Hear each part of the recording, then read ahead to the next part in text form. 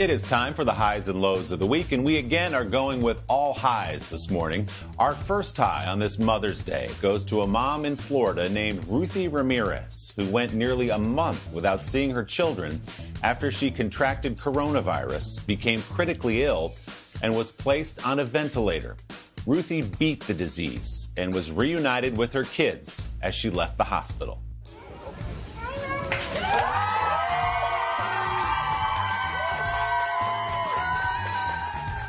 After 25 days apart, 8-year-old Sophia and 5-year-old Isaac finally got to hug their mom again. Ruthie is a single mother and a patient scheduling coordinator at the Miami Cancer Institute, where she was admitted to the ICU in early April after falling ill. As her condition deteriorated, doctors administered to Ruthie an experimental stem cell treatment, which she credits for her recovery. Her doctors, nurses, and co-workers gathered there to cheer her on, set up a GoFundMe page to make sure Sophia and Isaac were taken care of while Mom was in the hospital. Ruthie says her kids are what kept her pushing through. Welcome home, Ruthie, and happy Mother's Day. Our next high goes to one high school principal in Texas, making sure the class of 2020 goes out in style, even without the traditional rituals of senior year. Wiley High School Principal Verdi Montgomery, great name, has been keeping in touch with students virtually with his morning announcements on YouTube. But when the school outside of Dallas had to cancel its traditional graduation ceremony because of the coronavirus, Principal Montgomery really stepped up his game. He hopped into his car and visited every single senior in the graduating class, all 612 of them, to offer his personal congratulations. Verdi and his wife drove more than 800 miles over the course of 12 days to spend time with each student, at a safe distance, of course.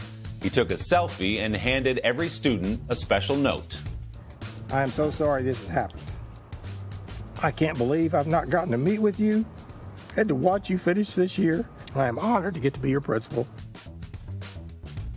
Oh man, Principal Montgomery's congratulations also came with a corny joke. He said, "One of these days we're going to look back at this and snicker," while handing the student a mini Snickers bar. We're going to let that one go, Verdi. Principal Montgomery still hopes to hold a graduation ceremony for the seniors when everyone can gather again. Well done, sir. Our final high goes to the highest court in the land, conducting its business from home, just like the rest of us.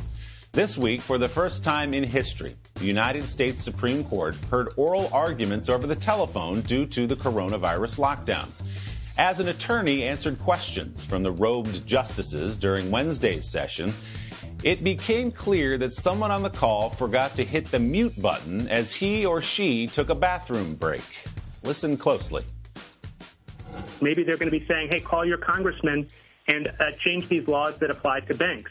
And what the FCC has said is that when the subject matter of the call ranges to the topic, then the call is transformed. Yes, that is the sound of a toilet flushing during a Supreme Court hearing.